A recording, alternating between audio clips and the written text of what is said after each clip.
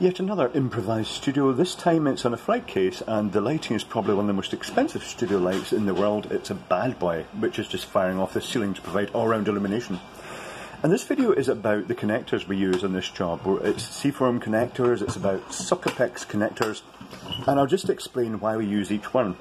So one of the most common connectors in the industry for power distribution is C-form using TRS, tough rubber sheath cable. In this instance, the cable is cross-sectional area of 2.5 millimeters on the conductors. Now, the main advantage of the C-form is that although it's kind of waterproof, but it's not super waterproof, the main advantage is that it deals with water ingress very well. It's got good anti-tracking facilities inside, it's got good separation between the connections, and it's got sort of terminal shrouds around them that stops water bridging directly across them unless it gets really filled up with water. But they're very good, they're very reliable. And the power distribution usually comes across in multiples of 6 circuits through a type of cable that we call Socapex. It's basically a 19-pin connector that the entertainment industry adopted because it just at the time they were looking for something that could handle 6 circuits, and the reason for 6 is that we've got 3 phases and it was convenient to have a dimmer rack with, say, phase 1, 2 and 3 and then 1, 2 and 3 again, and it meant the most handy multiple of the 3 phases was probably 6, so that's why they chose it. And the way they configure it, the outer pins are alternate live, neutral, and I have to say, it's now, this connector is now so commonly used in the entertainment industry that they are custom, you know, marked for the entertainment with the circuit designations in them, which has the phase pairs, should I say circuit pairs, plus the earth in the sort of inner ring, and then the middle pin has never really been used for much. Some companies use these cables for other purposes, like audio feeds to speakers, which is a terrible idea because if they get connected up accidentally, you can blow all the speakers up, and that has happened. But it's a connector that it's got its pros and cons. It's not very waterproof. I'd say that one of the best advantages of this is it's a nice robust connector. It's very good when you pull it. When you pull the connector, it doesn't snag on things, it tends to ride over them. Okay, that's my colleagues putting an acoustic shroud over my head there for extra drama. One of the advantages compared to the Harting connectors, the rectangular ones with pins, is that the Harting ones tend to snag on stuff. These ones just tend to ride over stuff when you're pulling them, which is very handy.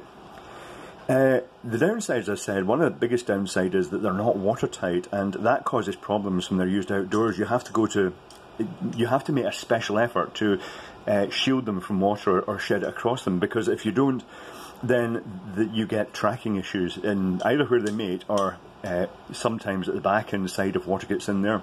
But it's very good. It means the cables are quite chunky and heavy, but it certainly saves running. Well, that's the equivalent of running 6 of these, so you can see that it's a significant saving, and it's just more convenient. Another connector, and it's another end of this, is the power con. Now this, I think, is this a new trick connector? It was originally a speaker con, was the first style of this connector I can think of, but they realised that it was quite useful. It was quite a good, chunky, robust connector. So this was their first version of the power con connector, which you push it in and twist and it locks. So you have to unlock it, you have to physically pull this back and rotate it. The downside is that you can't break a load with these. If you unlock this and you turn it while you've got a high load in it, it will often draw an arc inside, and it will often go bang and it will destroy the connector, which isn't so good. They do have a new version which solves that problem. It is designed to break the load, although unfortunately a safety warning had to be put out that people were somehow managing to force them in the wrong position just using brute force and ignorance, and were actually, if you do that, then the earth can end up connected alive, which is not a great thing, so that's worth keeping an eye on. The Socapex, going back to the Socapex, the fan outs can either be a Socapex cable with just a bunch of flexes coming out the back, or if you can have something like this, that we use a lot of these in this shop, where this is mounted on this sort of truss work, and you've got the male end in that you connect the Socapex to, and then you can extend it out, so you can parallel circuits out from this side, and that just breaks it out into a convenient number of sockets. Very, very handy indeed. Other things, well, for running equipment just off local power, you've got the traditional 13 amp plug to the C-form socket. Another connector. This is commonly used, well, it's commonly used for some Christmas lighting as well, but this is commonly used with a Philips light we've used in this job called an eye white. And it's a 4-pin connector with the earth connection and then 3 other cores, which in this case are used for live neutral and data. And the running of data with the power does mean that when things go wrong, they're quite noisy and spectacular. Now this is a Harting connector. I'm not sure. What would you actually call this connector? Because I've never really thought about that. What you'd actually, if you generically describe this, to get one from an electrical distributor other than the 4-pin Harting. I know they do the flimsy plastic ones in the Christmas lights, which is terrible because whereas these ones lock together and they have these quite painful snapping mechanisms that clip onto the pins, the Christmas lighting ones are often plastic and the pins just snap off, which isn't really surprising. But other than that, it's quite a good connector. For getting our data about, one of the most common cables we use are XLR. Now, the audio side of things normally uses 3-pin XLR. If you're using proper DMX cabling, it's 5-pin, partly to differentiate it from the audio cables, but also because the DMX standard, designed for multiplexing dimmer channels, specifies 5 pins with a common screen or common ground and then 2 separate networks, although in this case it's almost certain that well, actually this one might actually be 5-pin, 5-core, but most of the connections just use a single pair in that, and it's just used to connect data along link lights together. And the whole point of the DMX is it reduces the number of cables required, because in the old days with dimmers you had to have one analog signal to every dimmer, and that meant a common wire, and then if you had 30 dimmers in a rack, you'd have one analog signal which either went 0 to 10 volts to control the dimming intensity, or 0 to minus 10 volts, depending on which manufacturer's equipment you were using.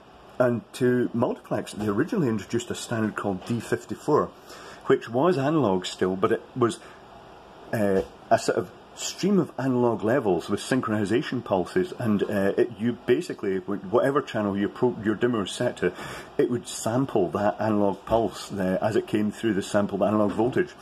But that was quickly replaced by DMX 512, which transmits a continuous stream of data about 250 kilobits a second, and transmits up to, but not necessarily the full 512, but up to 512 channels of data, plus synchronization pulses, which saves an awful lot of cabling. On this job, I think we've got about... Vince, how many DMX universes do we have in this job? About 12? Is it round it? It's certainly more than 8. 14. 14, yeah. On this job we've got 14 universes of DMX, and we've also got prong crackers. Tasty. So that's most of the connectors we've got here. It's not all of the connectors.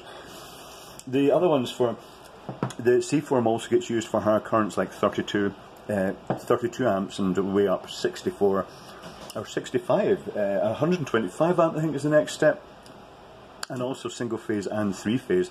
And then we go right up to the power lock connectors, which are individual cores which handle up to 400 amps, and they're based on an original connector that was optimized for ship-to-shore power for connecting boats to docks when they were docked up, to provide an easy way of getting power onto the boat.